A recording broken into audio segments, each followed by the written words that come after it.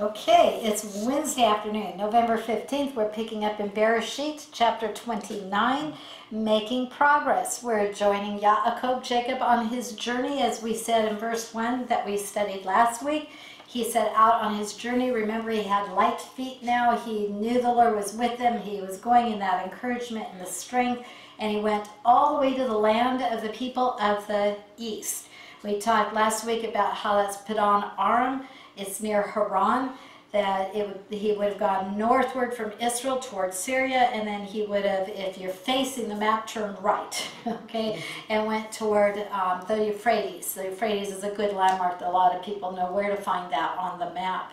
So this, and probably the people of the east refer to people who lived east of the Euphrates River, because remember, Abraham crossed over. That's where we get the name Hebrew, that double meaning. Literally crossed over the river, but crossed over from idolatry into worship of the one true and living God only. His family obviously had that truth within them, but there was idolatry all around them. Now with Jacob in Haran, in the area that's near the Euphrates, he's going to be a type of Israel in the present dispersion that she is in now. I heard one of the speakers at the rally refer to herself as one of the Jewish people in the diaspora. I'm talking about the rally at the Capitol, on Capitol Hill that took place on Tuesday the 14th. And I thought how right she is. Those of us who are not in the land are the diaspora. We're still out of that land, and Yaakov is a picture of this. Let me explain how. This is where I started last week, but we're picking it back up with that. He was out of the place of blessing now. Remember, God told Abraham to go to the land. He would bless him there in that land. He promised him in Genesis 12. Then he promised Jacob's father Isaac in Genesis 26. And he promised Jacob in 28 blessing, prosperity in that land. But in that land being at that time called Canaan or Canaan, it's what we call the promised land. But right now he's out of that land. He's out of where the blessings of God are flowing. But that does not mean he's going to be out of blessing. When we are out of a place because we're following the will of the Lord, he is with us. He's going to bless Jacob there. But remember, Jacob made that pledge, a sincere pledge, that when God blessed him and brought him back into the land, he would give a tenth of all that God had blessed him with. So he was expecting to be blessed. He was not expecting to be in poverty and in suffering, etc., etc. Again, that doesn't mean if you have a time of need that you're out of the will of God, because he uses our time of needs to grow us. But I think you understand what I'm saying. He's now in a place where there's idolatry around. He's without an altar. Remember, he made an altar to the Lord right there where he had that dream, where he saw the ladder that connected heaven to earth, and we saw that that was a picture literally of Yeshua, Jesus, or symbolically, I should say, not literally, but you know what I'm trying to say. The altar was the place of God's presence. Yaakov knew that night when he had that dream and God spoke to him at the top of the ladder and spoke verbally in that dream to him. He knew God was in that place. When Avram made his altar and worshipped his God, he knew God was there with him. And now, as we carry it down, we would see in the history of our people in the tabernacle, they knew God dwelt with them at the Holy of Holies place. In the temple, we saw it also. This, in essence, is Yaakov being removed from that place. And yet we're going to see God is with him also. But it's a picture of our people with no temple now. They don't have that place where they know that's where God is, and that's where I can go dwell with God and be right with him. During this time also, they were hated by the Gentiles who were jealous of them. Now we're going a little bit ahead, but if I take you to chapter 31, you're going to see in Genesis 31 that this is how Jacob is going to be treated. In 31 verses 1 and 2 it says, Jacob heard the words of Laban's sons, saying, Jacob has taken away all that was our father's, and from what belonged to our father he has made all this wealth. And Jacob saw the attitude of Laban, and behold, it was not friendly toward him, as it had been before. So he's going to have a time where it's good, but he's going to have a time where he knows it's turned against him, that he's going to be hated by those he's surrounded with. And that's very true of our Jewish people even to this day. Even so, and even though, they are under the covenant care of God. And we saw that in Genesis chapter 28. Go back with me real quick, and we see that God promised to Jacob, even though he's having to go away from his home, go away from Canaan, he promised him in Genesis 28 and verse 13, this is the Lord standing above him on that ladder saying, I am. Yes, behold. Thank you. Good for Loretto. Don't miss it. There's 4 beholds in that ladder dream. 4 times. That's amazing. That's hello, hello, hello, hello. So, behold, the Lord was standing above it and said, I am the Lord, the God of your father Abraham, the God of Yitzhak, Isaac. The land on which you lie, I will give to you and to your descendants. Your descendants will be like the dust of the earth. You will spread out west, east, north, and south, and in you and your descendants shall all the families of the earth be blessed. Behold, I am with you. I will keep you wherever you go. I will bring you back to this land, for I will not leave you until I've done what I have promised you. What a promise to Yaakov. If he were being judged by God and going out of because of his own sin, then there would not be this blessing given. It may not have been that he did everything the right way that got him to that place, but God had not forsaken him, not taken away his promise to him, because God is not one who takes back his promises. And he's assuring Yaakov that even though you're going out of the land of promise, I will be with you, and I will give you this land, and your descendants are going to go all over the face of the earth. We know that to be true. And that the blessing would come to all the families of the earth. And that is through his seed. And we know that literally is Messiah, who blesses all with the gift of salvation. So they're going to know and see and understand that God's covenant care for them has not been rescinded, even when they have not done right. Okay, well, we'll welcome Emily in. And hi, girl. Shadow, we know her. We know her. Welcome, Shalom. And we see also that Paul tried to reassure our people of this in Romans 11, chapter 11, verse 1, and then we'll pick up at verse 25. Verse 1, Paul speaking. He's in chapters 9, 10, and 11. He's been given Israel history. Chapter 9 was Israel past. Chapter 10 was Israel in the present. And chapter 11 will deal with Israel's future. So having just dealt with the present of Israel's situation and looking toward the future, in verse 1 he said, I say then, God has not rejected his people, has he? May it never be. For I too am an Israelite, a descendant of Abraham, of the tribe of Benjamin, of the tribe of Benjamin. So Paul is saying, I'm a Jew. I've come down through this line. Obviously, the Lord has not forsaken the line, his people, and he never will. Go down now to verse 25. Okay, we've got sound effects. Verse 25 says, I don't want you, brethren, to be uninformed. I always have to laugh because in the Old King James, where you read this, it says, I would not have you ignorant, brethren. Where are you? Romans 11. Oh, Romans? Romans 11. I read verse 1 and I'm dropping down to verse 25. And while they're looking it up and getting on the right page, the King James Version says, I would not have you ignorant, brethren. And Dr. McGee, a very famous Bible teacher, highly respected in heaven for years now, said it's very important where you put your pauses. Because he could read that and say, I would not have you, ignorant brethren. Or I would not have you, ignorant brethren. Big difference.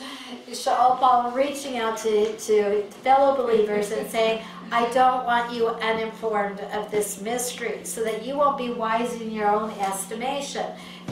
He's talking to the Gentiles who could think, well, the Jews blew it, they rejected, we got it now, we've come in, it's all ours. He's saying, no, no, no, no, no.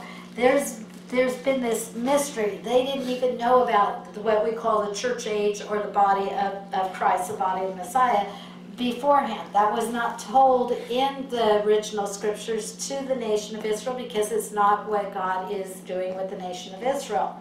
So he's saying, don't be wise in your own estimation. A partial hardening, has happened to Israel until the fullness of the Gentiles come in.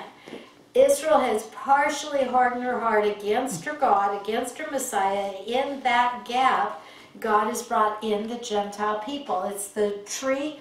In the tree, the roots the limbs, are Jewish, and grafted in now is the Gentiles to the same root, which is Yeshua, Jesus. But Paul's saying, don't think God's replaced the tree. Don't think he's cut off all those branches. No, you've been grafted in. He's made room for you. There's a partial hardening that's opened the Gentiles' eyes so that they can see. And I'm going to, this part's not in here, but it is in other scriptures. I'm going to use the Gentiles to provoke the Jewish people to jealousy so they'll want to come back into what they had that they weren't valuing. That's what's going on. But realize it's a partial hardening that's happened to Israel until the fullness of the Gentiles has come in. When the fullness of the Gentiles, those who are going to be saved, has come in, then that time is complete, and God will go on with his plan with Israel as if there had never been an interruption. You can kind of do it like a parenthesis in his plan with Israel.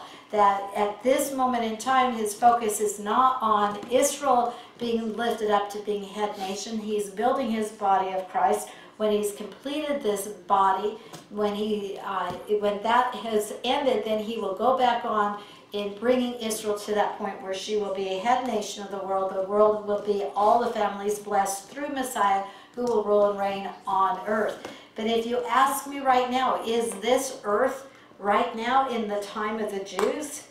And I'll tell you, absolutely not. You do not see Jewish rulership. You do not see Jewish favor. Look at poor little Israel right now, who they want to take away the slice of land that is hers.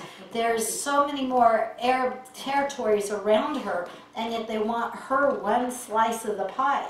And like it was also said at the rally, and by Golda Meir, and by so many others, we have one home as a Jew. Just that little bit called Israel. We cannot give that away. Then there's nowhere for the Jew. We may live in our own houses, but we have one home. God has said this is a partial hardening until the times of the Gentiles are fulfilled. When Gentile rule ends, that means Jewish rule begins. Jewish rule does not begin until Messiah is sitting on the earth on the throne of David, is what I'm trying to say, in Jerusalem. That's when the times of Gentiles have completely ended, and you have God's program with Israel continuing on. But God being faithful, you could say there's a pause in that Jewish world of rule that's supposed to come. I'm pausing because it wasn't like it was there, but God had the plan through the Jew from the beginning, is what I'm trying to say. I'm saying it so poorly today. Sorry, folks.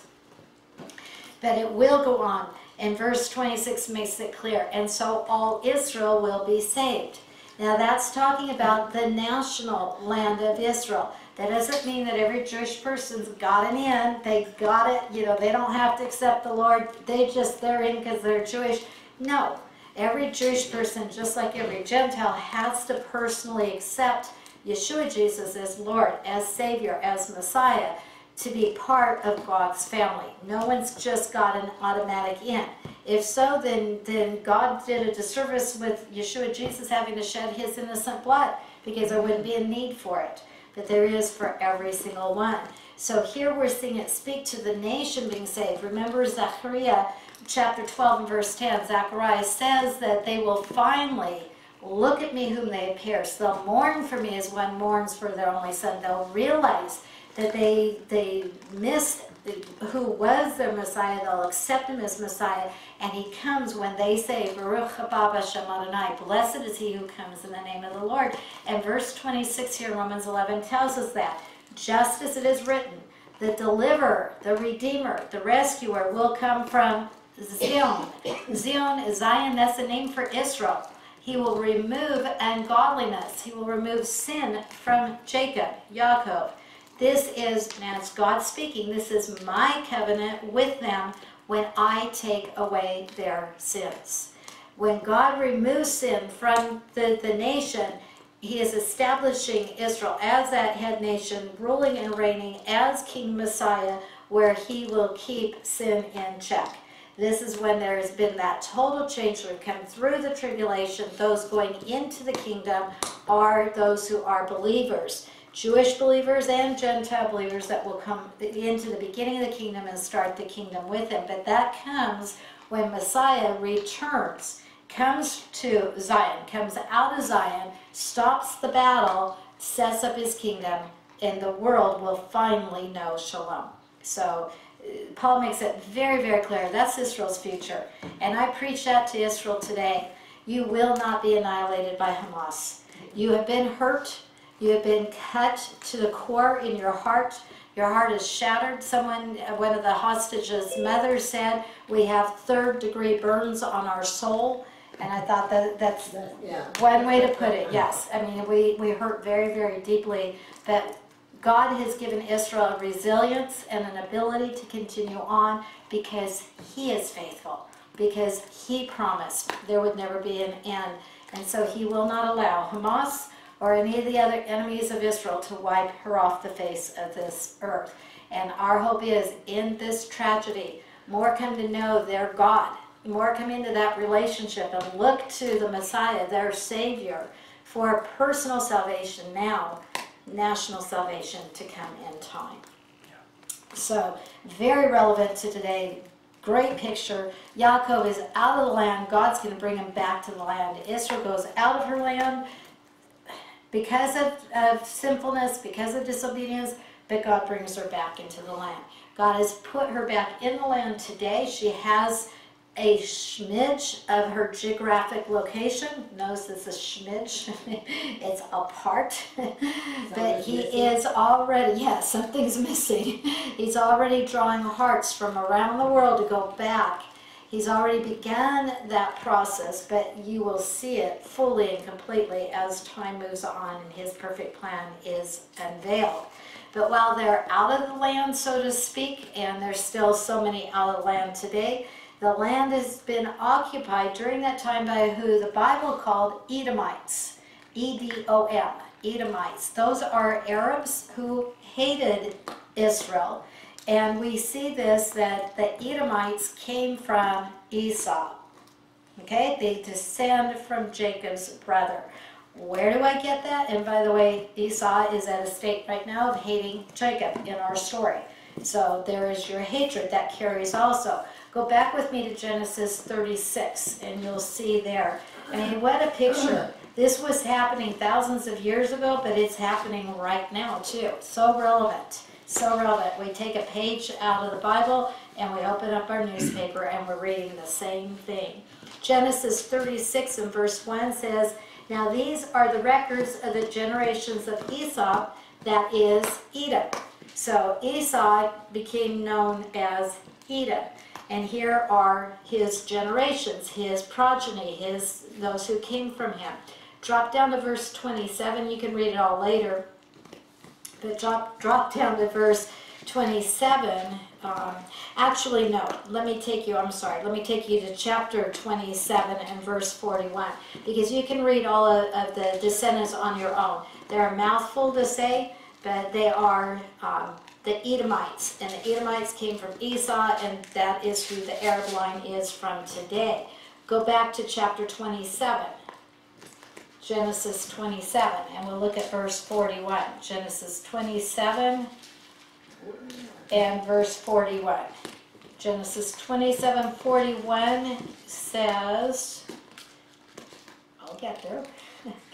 So Esau bore a grudge against Jacob. Esau hated Yaakov because of the blessing with which his father had blessed him. And Esau said to himself, the days of mourning for my father are near, then I will kill my brother Jacob. So that same hatred that Esau had in his heart went down through the Edomite line of the Arab people that hate Israel to this day. Now, that doesn't mean every Arab, but it's the line and the peoples that we're talking about right now. When we talk about the enemy of Israel, we call them Hamas. They are of Arab descent. But there are many Arabs, Israeli Arabs and Arabs that have been living elsewhere that want to live in peace with Israel. We are not wiping out a whole people in a sentence. We know that there is a difference there. But the Edomites, the Arab nations, are at war with the Jewish nation repeatedly through our history. Just absolutely repeatedly. It's two lines, one that was godly, one that was not. Esau did not care about the spiritual part of the blessing and the birthright. All he cared about was, I want land, I want all the goods, I want the wealth, I want for myself. I could go on, but we talked about that when we were there.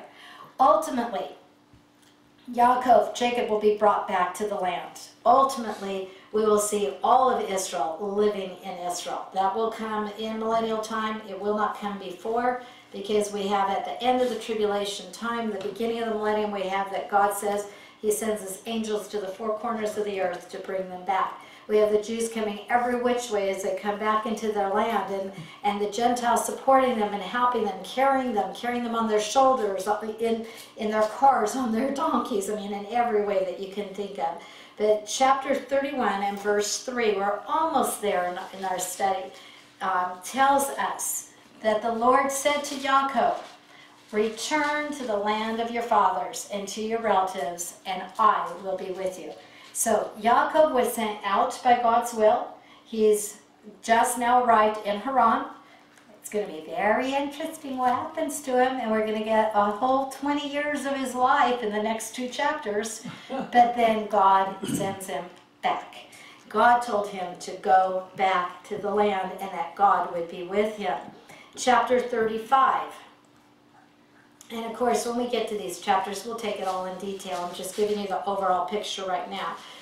Read verses 1 through 7. Let me read at least the beginning for you. 35:1. Then God, Elohim, said to Jacob, arise, go up to Bethel, remember where he said it's the house of God? That's where he saw the ladder. That's where he took the stone and anointed it, set up a pillar, and said, I want to make an altar here. I want to come back to this place. God's now telling him, go back, live there, make an altar to God who appeared to you when you fled from your brother Esau, what we just talked about. So Jacob said to his household and all who were with him, put away your foreign gods which are among you. Sounds like probably what Ephraim told his family when they had to go out. Put away those idols. We're leaving those behind. Purify yourselves, change your garments, arise, go up to Bethel. I will make an altar there to God who answered me in the day of my distress and has been with me wherever I have gone. He never felt forsaken by the Lord. The Lord was with him. So they gave to Jacob all the foreign gods which they had, the rings which were in their ears, and Jacob hid them under the oak which was near Shechem. They journeyed. There's a great terror on the cities. Go down to verse 6. So Jacob comes to Luz, that is Bethel, in the land of Canaan. He and all the people who were with him, he built an altar there, and he called the place El Bethel, God, the house of God, because there God had revealed himself to him when he fled from his brothers. So just like God had said, you'll go out, but I'll bring you back, and God did it. Now, in our day, we see Ezekiel 37, and we see how what happened with Jacob foreshadowed what's happening even in our day and age. In chapter 37 of the book of Ezekiel, we have in the first verse, the hand of the Lord, the hand of Adonai was upon me. He brought me out by the Spirit of the Lord, out by the Ruach HaKodesh. He set me down in the middle of the valley, and it was full of bones. Okay, if you read it, you'll know those are dead men bones in this valley where God has brought Ezekiel. Now, go down to verses 21 to 23 and read all of chapter 37. It's thrilling. But in verse 21, God's speaking. Okay, say to them, thus says the Lord God, thus says Adonai Elohim, Behold, I will take the sons of Israel from among the nations where they have gone. I will gather them from every side. I will bring them into their own land. I will make them one nation in the land, on the mountains of Israel. Does anyone know where the mountains of Israel are? In Israel. Thank you. In Israel. Where do we find Israel today? In Israel. Okay. I will bring them into one nation in the land on the mountains of Israel, and one king will be king for all of them. There'll no longer be two nations, because we know in Israel's history the kingdom divided. They'll no longer be divided into two kingdoms. Verse 23, they will no longer defile themselves with their idols or detestable things. It goes on. Because God has cleansed them, and they will be my people, and I will be their God. Now, has Israel cleansed herself of all her idolatry and all the detestable things that are going on? No. So obviously we're living right between those verses. God has brought her back. She will, in a day, there will be a day when she will completely have purged from her the sin of the people. She will turn to her God. She will see her Redeemer. She'll have her faith in the Lord, coming out of Zion, rescuing his people, and setting up his kingdom. Right now, if you read earlier, chapter 37, God asked Ezekiel, can these dead bones live? And Ezekiel says, I don't know, can they? And God says, I will put my spirit in them. I will bring them back to life. Individually, we see that happening for every believing Jewish person right now. I being one. I didn't save myself. God put his spirit in me. God brought life to me. But we will see it for those living in the land who are without right now. There will be those who will come to that saving faith. They're the ones who are the bones that come back to life, who will see and continue to be blessed and be those who God calls his people. He'll be their God. He'll set up his rule, and it will continue forever. So, Hamas, you're arguing with God. The fact that you want to take Israel's land, that you want to wipe out the Jewish race, is really the plan, the attempt, better word than plan, the attempt of your leader, who is Satan. That's who's behind this. Satan wants to dethrone God, wants to set up his own kingdom, wants his own power on this earth. He wants it worldwide. He's going to work through the Antichrist to even try to get that then, midway through the tribulation. He has the Antichrist put an image of himself in the temple to be worshipped as God. That will cause the Jewish people to flee, because they're not going to worship this false idol. They're not going to accept his ways, and he's going to go about to kill them. And the battle goes on until the Lord returns. But this is what's happening even in this very day. This is Satan again, attempting right now to wipe the Jewish people off the face of the map. The Messiah has no one to come back to. Wipe out the possibility of a kingdom of Israel. Wipe out God's plan and put himself on that throne and say, you're going to worship me. And I say, hallelujah, we have nothing to fear. He will never succeed. He will go down in defeat. And I praise God, because can you imagine the control of Satan on this earth without the power of God coming against it? It would be it would be hell. Without cussing, that's what it would be. Literally, it would be hell. Hallelujah, that will never happen. Here's God's promise. Yaakov, I've got my hand on you. Even when I have to take you out of the land, even though I will bring you back, I will be your God, and you will be my people. He'll go down in flames. Yes, he will go down in flames. I've said it before that way, yes. But having all this in mind now, what a picture we have for our Jewish people to encourage them. We have seen this in our history repeatedly. God is always faithful, and he brings our people through because he promised. Not because they deserve, not because they get it right, not because they do it perfect, but because God is faithful. God made a plan, and he said through Israel, the rest of the world will be blessed. He didn't leave anybody out. So everyone can be a part of the blessing of God through God's eternal plan. As we go back to chapter 29, I wanted to point out that many think this was a time of, I'll call it a punishment for Yaakov, for Jacob, because of, you know, what was going on. They think that between his brother and himself, oh, well, Jacob dealt deceitfully. And then what he did with his dad to get the birthright, it was such horrible deceit that this is Jacob's punishment. Well, I would not mind a punishment where I get a vision of my God who's speaking directly to me and encouraging me that he's with me and that he's taking me to a place to be with me and to bring me back. That's pretty wonderful. That's not, you know, what I would call judgment. And during this time, and it is going to be 20 years before he comes back, for the most part, they are prosperous years for Yaakov, for Jacob, and happy years. Yes, Lavan is going to treat him shabbily, but he does give Yaakov a job. He does permit him to marry his 2 daughters. She didn't want. And, well, he wanted one of them. And really, he gets a chance to begin to build up what is his wealth, what is his livelihood, and what is for him. So if this is judgment from God, it seems a little strange to me that it goes the way it goes. Okay? Yes? Was the rule back then, you had to marry the first daughter first, that came, then the second daughter second, or was that just Lavan says that.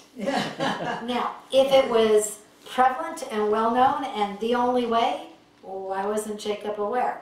And if you say, okay, well, Jacob wasn't aware because he was a stranger, wasn't, you know, the ways of the land, which could possibly be, then wouldn't it have been the responsibility of Lavan to say, well, I can't give you the hand of my daughter Rachél because I have to give you the old, I have to marry off the oldest first.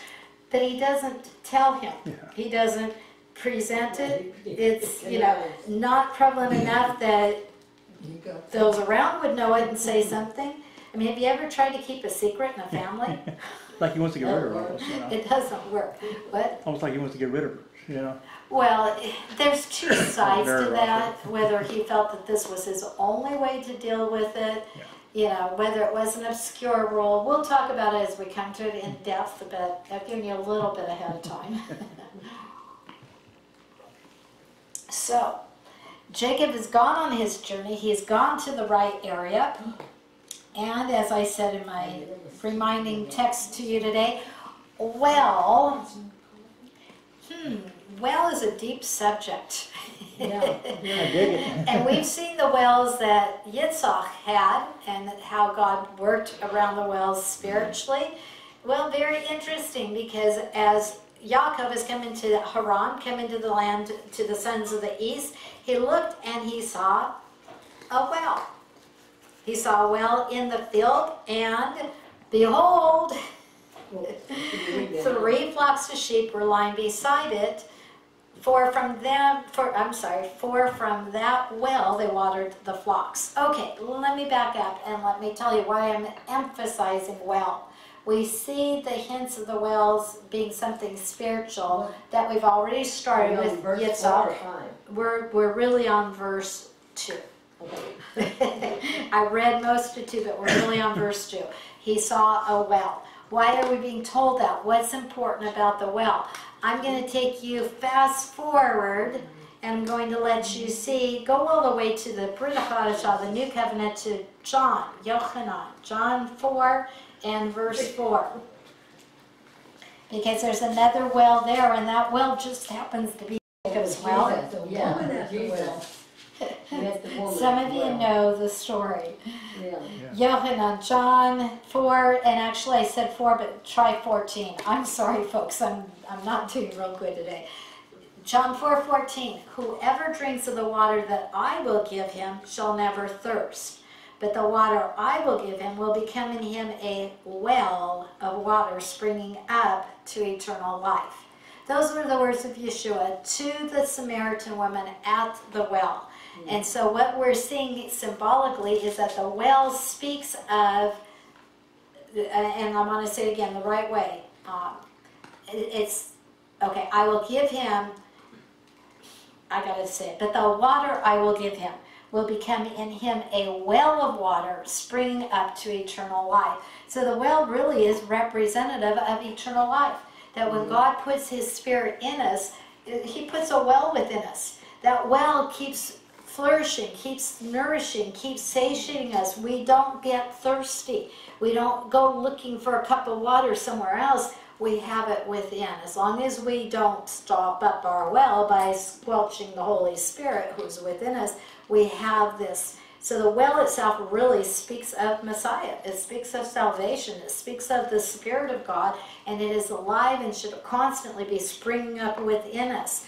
And we know that the Word is referred to in a very similar way. Look with me at Ephesians chapter 5 and verses 25 and 26. Ephesians 5, 25 and 26. And then we'll go back and we'll see if this well is foreshadowing how this thought develops for us. In Ephesians 5:25, husbands, love your wives just as Messiah also loved the church and gave himself up for her. And just as a freebie side note, I will say when you're talking about the husband-wife relationship and those who argue about submission and subjection, and they can slice the pie every way they want, but I will guarantee you any husband who will willingly lay down his life for his wife, who treats her in that way, will have no problem with her being under his care and being at his side to be his helpmeet and his completer. There will be no battle for a headship. It's just a beautiful picture when it's properly done and in order. And the problem is many husbands don't love their wives in that way, and then wonder why they don't get out of their wives what they think that they should get. Okay, side trip, side preach, whatever. Verse 26. That was for free, yes. just threw it in for free. So that, okay, so love your wives as Christ also loved the church, gave himself up for her so that he might sanctify her, having cleansed her by the washing of water with the word. So how did the church become clean? Washed with the water of the word. What comes out of a well? Water. So the living word of God cleanses us, refreshes us, renews us. That's what should be constantly springing up. It's not that we live perfectly. I wish I did, but I can't as long as I'm human. I should be trying to attain it. What do you call it? Striving. I should be striving for that. But no matter how good I try to be, I sin without even knowing I've sinned, let alone the sins I do that I, am made aware of. But I have this constant washing, renewing, refreshing. My sins have been washed away. It's a beautiful picture. The well speaks well of Messiah and of his word and what it can do within us. Titus 3:5 says, Read not it for the us. works of righteousness which we have done, but according to his mercy he saved us by the washing of regeneration and the renewing of the Holy Spirit. Amen. So how does he wash and regenerate and renew us by his Holy Spirit? By the word. By the word, by the Holy well of Spirit. salvation being put within us, and that springs up and continually. And it's beautiful. So keep that in mind as we go back to the well in Genesis 29. Sure, we're going Now we're back There to, we go. We're to back. the other end of the Bible. We're back, yes, we're back to the other end, but notice how it's one continuous story. That's why we can see foreshadowed in the original books what's revealed in the new, in the Brit Hadashah.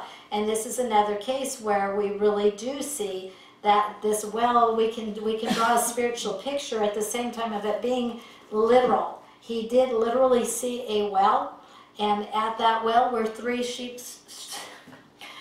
flocks of sheep, not three sheep's a flock. You're all right.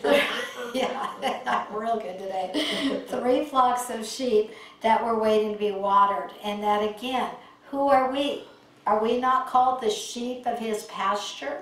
So here it fits perfectly. Those sheep need to be watered and they need to be refreshed, and we need to be constantly at that well, that we be refreshed and renewed, and that we grow in our walk with our Lord. And a well is often in Scripture associated with God's blessing. I think, and there's no reason for us to think differently, I think we've seen this well before in our scriptures. Now, we're only through 28 chapters, so you don't have far to go back and think, okay? Where did we hear something about a well in this area? In the area of Haran, the area where Abram's family came from. What did we, Rebecca? very good. We're going back to chapter 24. We're going back to when the servant went to find a wife for Yitzhak. And he goes to the very same area that Jacob has now come to, because they both went back to Abram's family. And he, I think it's Eliezer, let me just say that because it's easier, but the servant, Eliezer, stops at a well and prays, and before his prayer gets the amen, he's got the wife for Yitzhak. It all comes together. Well, here's the well in that same area where they come for the sheep to be watered. I think very likely Jacob is at the same well that the servant was at. Servant got Rivka. Jacob's going to get Rachel. Okay, so, but the point being, not yet, right, but the point being God's blessing is there. Now, why 3 flocks of sheep? If we try to find something symbolically, it could be that it's showing 3 different groups of those who come to believe. And we would say then they're the believing people in the old or the original covenant. We call it the Old Testament, the saints, you know, Abraham, Jacob, you know, and on. And then it could be the believing saints in our day and age, in what's called the church age right now. And then the third group would be those who will go into the kingdom, who come through the tribulation in faith. They somehow manage to stay alive and they go into the millennial kingdom. So they're called either tribulation saints or millennial saints. We could look at it that way. And basically what we're saying is from the beginning to the end, God always has those who are followers of Him. He always keeps a remnant. He always has some sheep. I wish He had all the sheep, but not all are willing. He died for all, but not all are willing to turn to Him. Now, I can't tell you dogmatically that's what the 3 flocks mean, but that's the only idea that I could get. If you've got another idea, you can present it to me later, but the idea, at least for here and for right now, what we're looking at is that there were groups already that were there, sheep that needed to be refreshed. Now, what's going on? You've got to know and understand how they acted in those days to get this whole story, but let me read just a little bit more for you.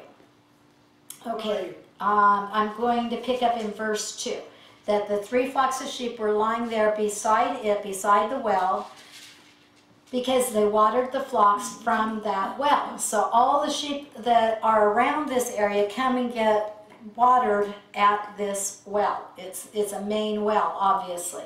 Now the stone, oh, I just shut my tablet, sorry. Now the stone on the mouth of the well was large. When all the flocks were gathered there, they would roll the stone from the mouth of the well and water the sheep. Then they would put the stone back on its place on the mouth of the well. Look down real quick at verse 8. We'll go in order, we'll come back up, but look at verse 8 just to get one more little detail to understand. But they said, we cannot until all the flocks are gathered and they roll the stone from the mouth of the well, then we water the sheep. So obviously the way this was done is the shepherds had their sheep out in the fields. When it was time, probably most likely toward the end of the day, they would bring their flocks toward that well. But they would wait for all the flocks to get in. They wouldn't open and close that well continually. It was a large stone, it was a heavy stone. Usually took 2 or 3 people to move the stone, although we're going to see Jacob does it by himself. So either he had some extra power or it would have been too heavy for young shepherds and shepherdesses, you know. But it seems like there might have even been an ordinance that this is how we do it. We remove the lid at once, we water all the flocks in the order that they came. When they're all done, we put the lid on. Now we've conserved. We're not opening and closing where contamination can get in, where the water can evaporate, where we have other issues. It's controlled and is kept safe and good for the betterment of everyone around. It could be everything from evaporating concerns to also the ownership, that the owner of the well just said, hey, this is the way we're going to do it. We open it once, we close it once. We're not going to do it all, haphazardly and so forth and so on. So when I go back up to verse 3, when all the flocks would be gathered, then they would roll that stone. Okay, there's 3 flocks there waiting right now. They would be first, second, and third when the stone is moved, but they're waiting right now. Okay, I think I've told you everything you need in verse 3. So verse 4, Jacob said to them, okay, he's going to interact with the people who are there. Yes? But don't they have to wait for the owner of the well to come so that they can roll the... If the owner was controlling it in that way, they might have to wait, but more likely he would be represented by somebody. That somebody was there to make sure it was done orderly, but not necessarily for him to come. It just was a matter of when they knew all the flocks were there, then they could move the stone. If they did it beforehand, they probably would get reported back to him and get in trouble. If it's the owner's role, if it's not the city ordinance. If it's a city ordinance, they get in trouble by the city. I don't know if this well was particularly owned by one. We're not told, but there was order here anyway. Just basically there was order, that's the way it's going to be done, and that's what they're going to be told, or I'm sorry, that's what Jacob's going to be told as we go through the story. Would the wells be, if you're rolling the stone to the well would almost have to be flat. Yes. So they could do that. But could also keep people from at nighttime walking. Oh, yeah. It would keep people from falling in accidentally, yes. And it would keep, you can't leave, I can leave my open glass of water, and if I leave it sitting out all day, I see little floaties on top, and I toss that water, Ew, I don't want to drink that. Yeah. So, same idea. This is their source of water for the flocks, for the people, everything here. But there's an order to how things are done. So Yaakov sees them, and he says to them, my brothers, where are you from? And they said, we are from Haran. Okay? Jacob's going to interrogate these shepherds. He's going to ask them different, to find out different things. Notice the change when chapter 24, the servant, who I think is Eliezer, he did not interrogate the shepherds. He didn't ask them for information. He made a prayer. He directly went for divine guidance and was praying as he waited at that well. He knew people would show up at that well, but as he sat there and waited, he turned to prayer, and his prayer was specific. Lord God, you got me here, now help me find the wife for my master's son, for Isaac. Okay, now, when that happened, it happened a long time ago. I want you to realize time has passed. There's about 100 years between Eliezer, the servant, and Jacob. How do I know this? Because Rebecca and Isaac were married 20 years before they had children, remember? Right. Okay. Isaac married at 40, he had the twins at 60. And remember we talked about how Jacob is around 76 to 77 years old now. So add 20 years to that, because of the time between Rebecca marrying and giving birth to Jacob, it's 96, 97 years ago. But a well will still be a well. I drank out of Jacob's well in 1977. And he dug that well in BC around, what? I don't want to go back quite as far as 2000 BC, but close enough. We're looking at, let's just say 3,500 plus years later, I'm drinking out of the same well. So a well does continue on, but we've got a long time in between. What we see is God's providential hand continually. He guided the servant looked in prayer, and he guided. Yaakov, we don't hear praise, but we're going to see the divine hand of God once again, that God is guiding Yaakov. Very interesting. Notice how Yaakov and the shepherds could talk to each other. Same language. This would be Aramaic. It wasn't the language of the heathens, of other peoples, but remember he went back to the family. Now, if I went back to my folks' relatives, let's say my dad's relatives that are back east, because we're all family, I'd be able to talk with them. So right away we see he's gone back, not just to Haran, but he has come back to where the family is, and the language communication is still obviously there. So he's able to talk with the shepherds, and he asked them, where are you from? And they said, we are from Haran. He thinks, bingo, that's where I need to be, because I know that's where my family came from. So he said, do you know, because remember, he was to go to Uncle Laban, he was to go to his house. So he said, do you know Laban, the son of Nahor? Nahor and Avraham were brothers. So that's where you get the uncle relationship. And hang on to that. If you're good with relationships, you'll be good. Otherwise, I've got a twist for you just to confuse you. But he says, do you know Laban? And they said, we know him. And so the next question, in our English it says, is it well with him? In the Hebrew it literally says, how is his peace? And do you know, to this day, that's how one Jewish person in Hebrew speaks to another one. They ask, how is your shalom? How is your peace? I just did this with a rabbi I had contact with in Israel less than a week ago. Our first conversation, because I can just do the beginning, I can't get further than that, our beginning greetings of shalom, and then ma shlomcha, ma shlomech, and we both said shalomi tov, baruch Hashem. What we just said was, how is your peace? My peace is good, thank the Lord. That's how they talked then. That's how we talk today. I found that very interesting. If you don't, sorry, but anyway, we in English do the same thing. Hi, how are you? How you doing? You know, it's the same thing. It's just showing you the family relationship and the carrying on of the traditions. Did Jacob marry his cousin? Yes, it gets even a little more complicated than that. Wait till I tell you, and we should get there. I think we're getting there real quickly. Laban was Jacob's uncle. But he was Okay. Rebecca's brother and Rachel's father. I'll say it to you now, and when we get down to verse 12, I'll repeat it, okay? Yeah. Laban ends up being, okay, Yes. Laban being brother to Jacob's mother. Right. Laban being brother to Rebecca. He's also Jacob's uncle. Right. He becomes Jacob's father-in-law.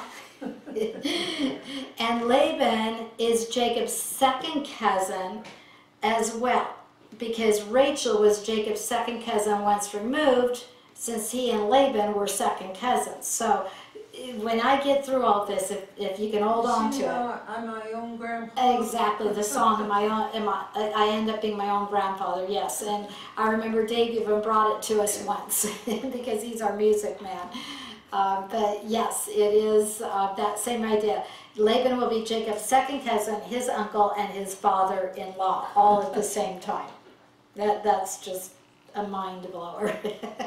But yes, you're right there. We're in the family. But they don't know that yet. So Jacob's asked, how is he? And they said to him, okay, he asked in verse 6, is it well with him? And they said, it is well. And here is his daughter Rachél, his daughter Rachel, coming with the sheep.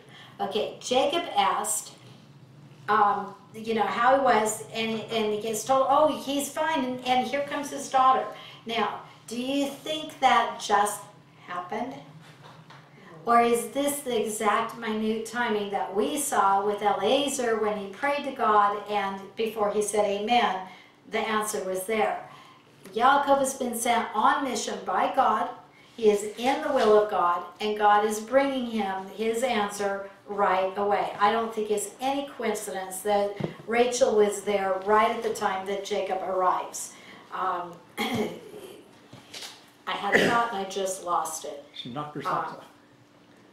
She knocked his socks off. Oh, she knocked his socks off? Okay. Something like that, whatever that term is. Okay. I know what I was thinking. Rachel's out taking care of the sheep. We're going to see it's not the end of the day yet, but she's bringing her sheep in to where they're going to get watered. Now, obviously, there are others who did it early too, because we've already got 3 flocks sitting there. But what made Rachel come then? Why didn't she come earlier and she was waiting? Or why didn't she come later and Jacob had to wait? I just see God's perfect timing in this. And many a time in our lives, I'm sure you can attest to the same thing. We've seen God move to bring some of us together in some sort of circumstances at just the right moment in time. I could give you, but I don't want to get sidetracked because it's 3:15, but I could give you the story of a dog where it was critically important that there was a connection. It was God's perfect timing.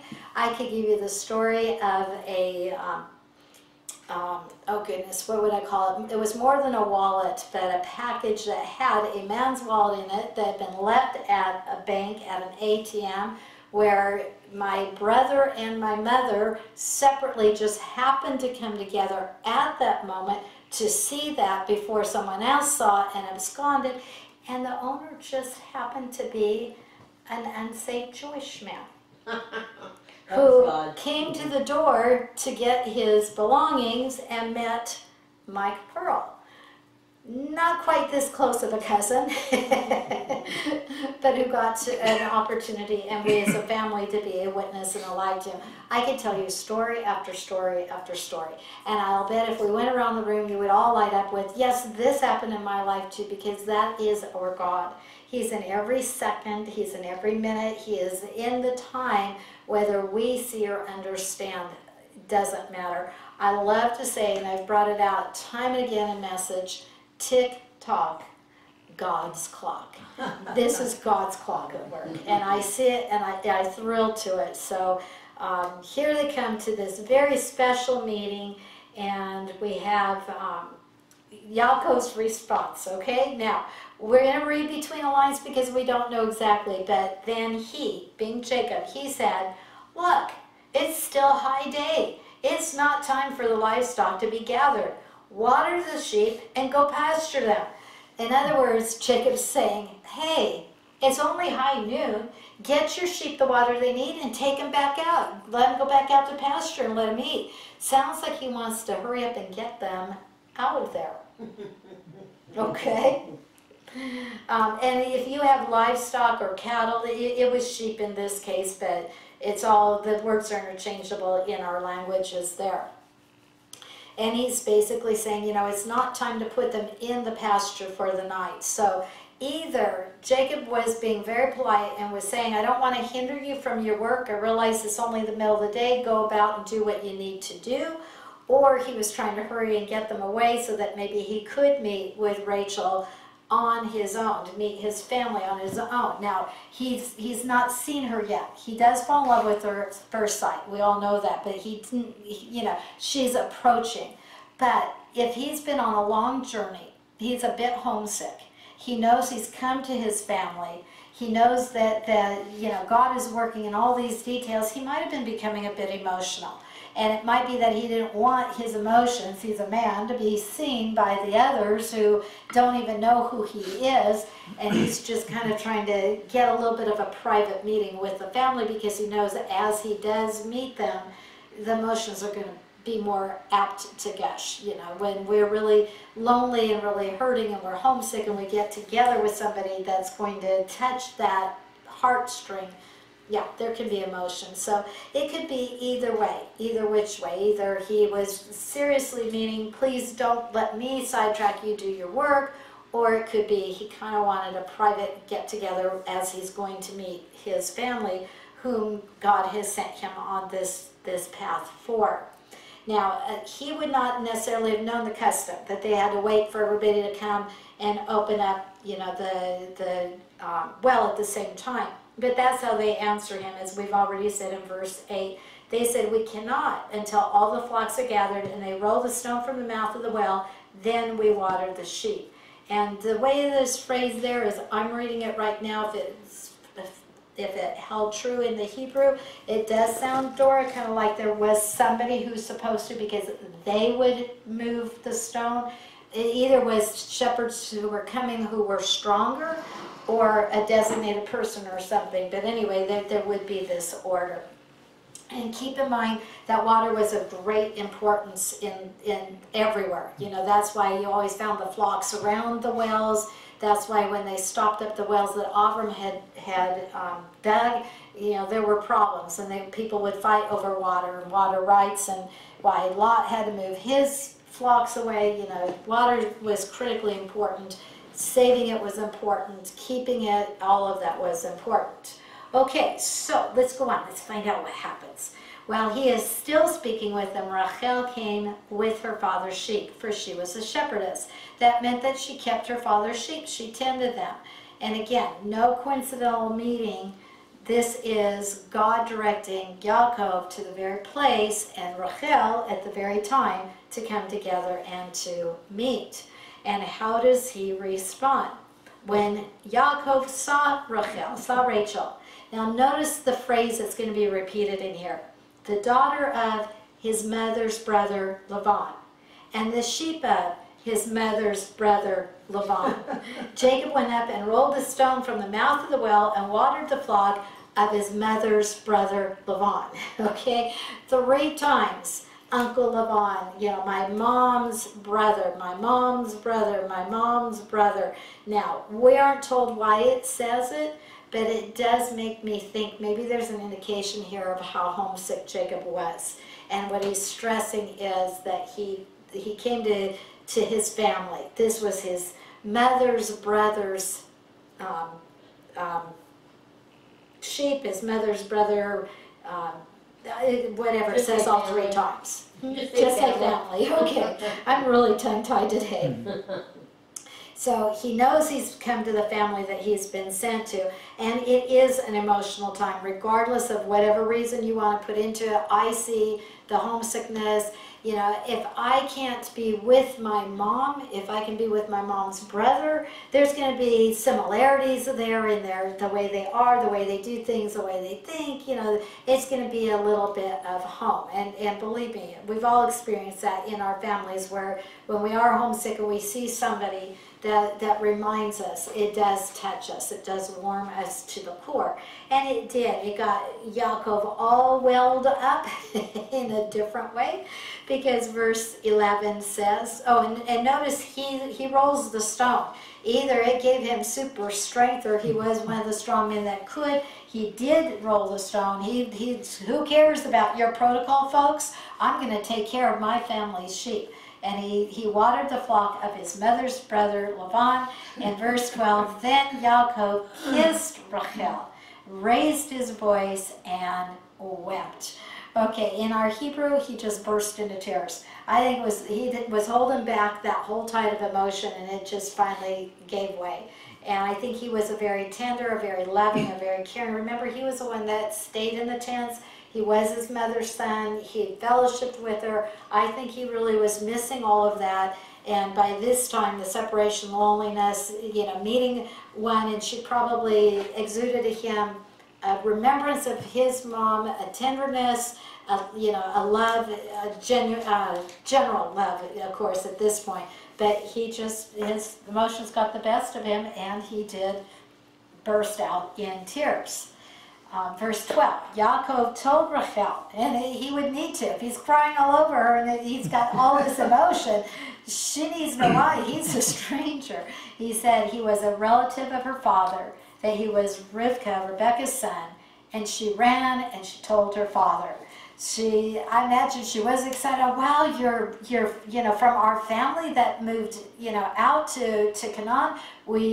She would know the story, and I imagine she's thinking, oh, I can't wait for my dad to know that his nephew is here. So she runs home to tell him. She's all excited to tell him. Now, we've met Laban before. Do you remember? You remember back in chapter 24? Laban, Laban, and Bethuel, I don't remember the name without looking at it, because it's not big L, Bethuel, were the leaders of the family at that time. Laban, we said, would be very young, that he was starting to take over his father's affairs and take care of things, and when it was asked, would Rebecca go? They both, in essence, were giving their permission. So we saw Laban had a role in that. He saw what Rebecca was offered, the gold bracelets and so forth. He saw money, he saw wealth, he knew she was going to be taken care of, and he knew they were going to get gifts for taking Rebecca, and he liked all of that. So keep that in mind. He's also just plain hospitable, okay? So when Laban heard the news about Yaakov, his sister's son, he ran to meet him, and he embraced him, and he kissed him, and he brought him to the house. So this was a warm welcome. He was very hospitable. No doubt Laban had missed Rebecca, and here's Rebecca's own son. You know, come on in, talk to us, tell us, how is she, what's been going on, what's life like, you know. And I can just see him lighting up as Jacob would share, you know, the time, because they didn't have phones, they didn't have ways of keeping up. You know, news would come, but it would be sporadic. Now, because I know how Laban felt in chapter 24, and I know what's coming in the future, I'm going to tell you, just don't forget, he also is a very grasping man. He's covetous. He wants, you know, wealth. We're going to see that's what's important to him. But realize how old he must be now, too. Because he was young. We think he was probably, and I'm going to just round it off, let's say around 15. He would have been before 20 as he was beginning to step into taking care of his father's affairs. And if this is 100 years later, then he's now around 115 years of age again. You know, even if I backed it up to a 10-year-old, and I don't think a 10-year-old would have been helping to run the father's affairs, he'd be 110. So I'm going to say more like 115. And it was 97 years ago that Rebecca left. That's a long time. It would be, wow, you know, what's happened? And then they'd also be thinking that Jacob will be able to tell the family what's happened with Laban, you know. So it's just, it's interesting how the Lord's bringing this family together, what they would be thinking, and we see the hospitality of Laban as in his response also. So he's embraced him, he's kissed him, he's brought him to his house, verse 13. Then Jacob told Laban all these things, okay? He's bringing him up to par with what, you know, happened with the family. And verse 14, Laban said to him, "You certainly are my bone and my flesh. You certainly are my nephew.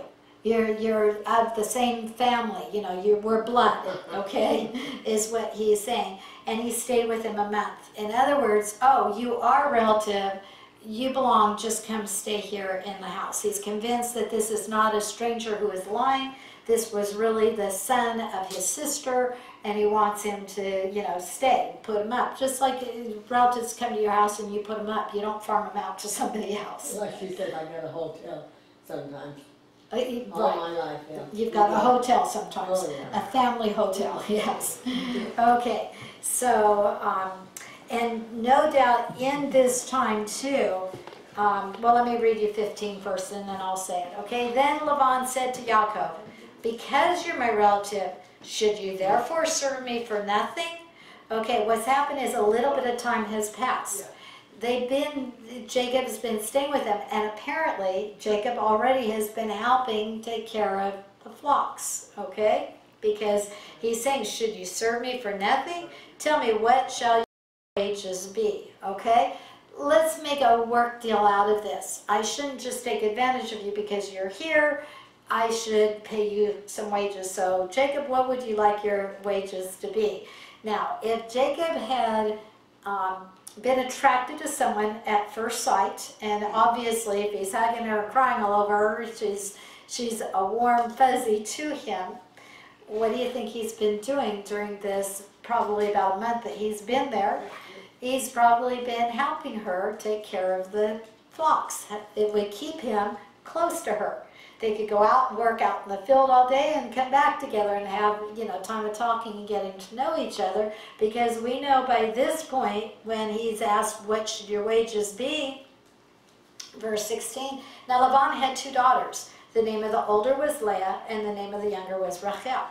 And Leah's eyes were weak, but Rachel was beautiful in figure and appearance. Now Jacob loved Rachel. Oh, yeah. So he said, I will serve you 7 years for your younger daughter Rachel. Okay, let me go back and tell you, fill in some of these details of what we've just been told, but I got you to the punchline. I got you to Jacob's already got a plan. Yeah, I'll work to get my wife. I want Rachel, okay? Now, he had 2 daughters. Laban had 2 daughters. The older Leah, her eyes were weak. She was tender-eyed. In Hebrew, it says the eyes of Leah were weak. This could be an expression, and it's from the Hebrew. It could mean she wasn't pleasing to look on. She wasn't a knockout. She wasn't a wow, you know, this is a gorgeous one. Because our verse is talking about appearance. That's why when it says about Rachel, and I lost it, where does it say it? Was beautiful in figure and appearance. It does sound like we're talking about physical. That the 2 daughters, Leah was plain and Rachel was a knockout. At least in Jacob's mind, okay? It doesn't mean everybody, but at least in Jacob's mind. And at this time, the height of what's called the Oriental women, the women of the East, what was considered to be really beautiful was to have like fiery eyes, you know, those eyes that are alive and that are dancing and show spirit within them. So if Leah didn't have that kind of appearance, she wasn't captivating by sight. That's why they would refer to it as weak-eyed. It was just the way that they talked about it at that time, and Rachel's beauty would have exceeded her sister's. Now, honestly, beauty is an eye of the beholder, but in every family there are differences, and there are those who are more attracted to more people, and those who are, you know, who it doesn't quite catch their fancy. So Rachel, by appearances, caught Jacob's fancy, but he's also been working with her. He likes her as a person also, and he says that he's willing to work 7 years for her. Now, how did he pick out that 7 years? What made him think to go to that number?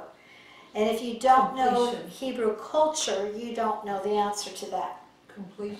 That's what we know stands for in Scripture, a completion of perfection. But in the Hebrew culture, a Jewish slave, one who had to indenture himself to another because of a debt, he would serve as that slave for up to 7 years. At the 7-year mark, they were set free. It was the Jubilee. It was the year of Jubilee. It was the year when they would be released from their indebtedness. So he's proposing, I will indebt myself, I will be a bondservant or a bondsman for Rachel the maximum time that it could be. I could have to do that for 7 years if I had indebted myself at the beginning and there were 7 years before that next time of freedom, then I could have to pay off my debt, you know, for 7 years. So he just took it to that. He wasn't going to look at it and say, well, some only have to work a year and then they get free. No, he's saying, I'll take it, I'll do the most that I could have to do as a Jewish person with another Jewish person. I'll make myself your indebted servant for 7 years. And that would make up for the fact that there wasn't a dowry. He didn't have anything to offer Rachel, like when the servant came and he had all kinds of jewels and things to give the family and all of that. That was part of that culture. So since Jacob didn't have anything to give, he says, well, I'll work for her. I'll give you 7 years free labor for her. And Laban thinks, do I like this answer? Well, he says, verse 19, it's better that I give her to you than to another man. Stay with me. Now, what's he mean? I'd rather give her to a relative, to somebody I know, so I know she's going to fare well, than to give her to a stranger. So stay with me, we'll make the deal. Question. And then he thought, I could use another 7 years. What's your question? Do you know why 7 years? That's what I'm questioning. That's what I just, when you slipped out of the room. I'll just do it later. That a Jewish person could indenture themselves as a slave, as a bondservant to another Jewish person to pay back a debt owed. The maximum time that could happen is for 7 years, because every 7 years, all debts were forgiven and there was a freedom. So he's going to act as if it was year 1, and I'll give you the whole 7 years. It's the most he could possibly owe of himself to another Jewish person. So I'll be your servant for the 7 years. So, and Laban's saying, well, I'd rather give her to you than to a stranger. And actually, this is still done with the Bedouins, with the Druze, with other Eastern tribes, you know, in those areas. They still deal in this kind of way, you know, like this. And I even remember our first trip in Israel when we were in an Arab area. I was young and my roommate was young. And we had just happened to walk out of the hotel area together, and an Arab took a liking to my roommate. And my roommate's father was nearby, and apparently he presumed him to be the father, and he offered on the spot 40 camels for her. We were told by our guide that was quite a compliment. 40 was a good number. But her father spoke up and said, no, she's mine, and no matter how many camels, she's going home with me too. But it's still, yeah, it's still the culture. It's still what goes on in those areas. Now, I'm trying to figure where to quit because we're quitting for 2 weeks.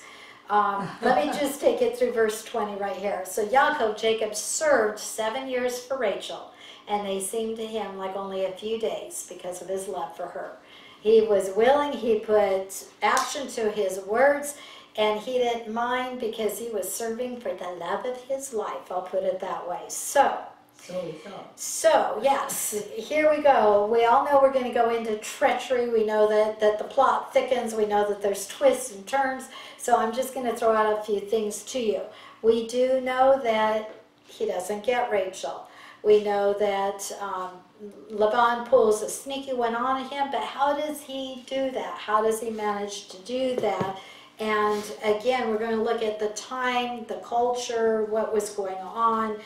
Because there's a marriage feast, how long does it last, and how did Laban pull this off and was able to replace Rachel with, Leah. We'll look at all that goes on. I will tell you some things we can answer and some things we can't. Was Leah a willing party?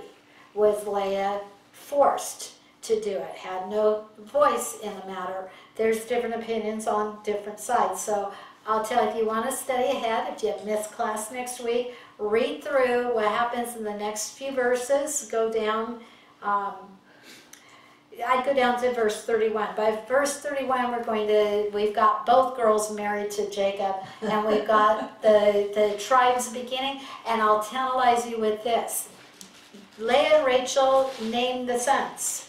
Did they just name them? Or do those names have significance also? Very interesting what we'll find out of the names of the sons. So when you come back with me, we'll talk about a Jewish marriage feast. We'll talk about what happened. We'll answer a few questions and we'll raise a few questions because we really won't know everything until we get to talk to them face to face in heaven one day and say, how close were we to being right?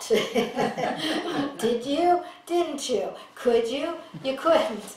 We'll answer all those questions to the best of our ability, but we'll leave that. We'll bring it a little more to life when we understand some of the background in it, and then we'll get into those sons and how their names are highly significant. Okay? So, God's in every detail.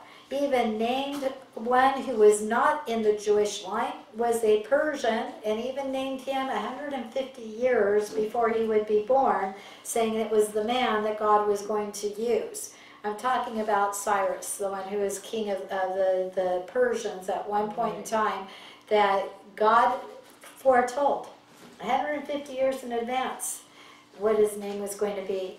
And all I can think is when Mama gave birth, and she's holding her precious little son, did she know? How did she know? A mother knows. God knew, and God put in her heart, I think I'll name him Cyrus. So these girls are going to name their sons, but oh, what's God saying?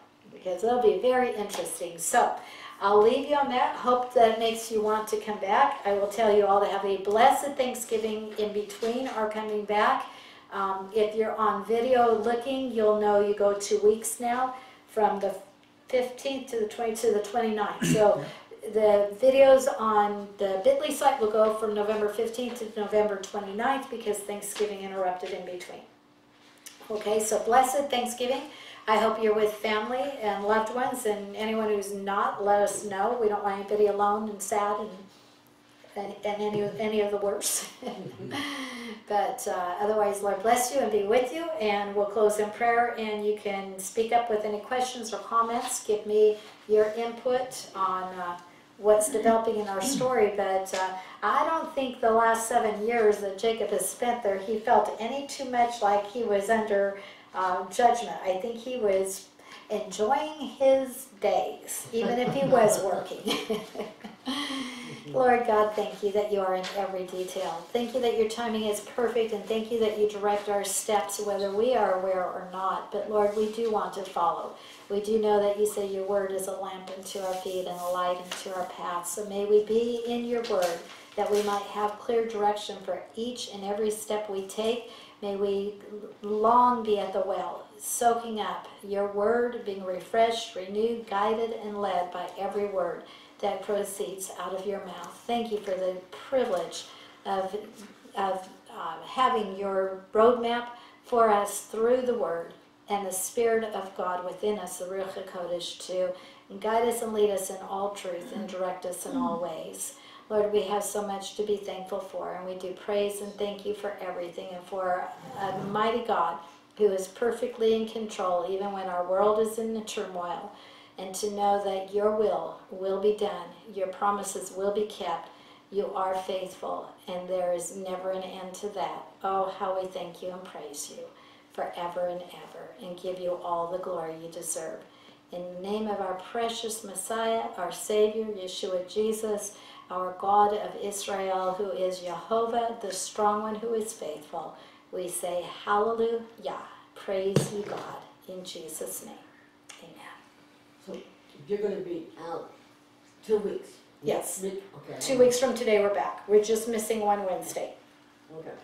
Just the day before Thanksgiving. So, questions, comments, Open mics? or good nights? Open mics? Oh, open mics, please. Yes, open the mics.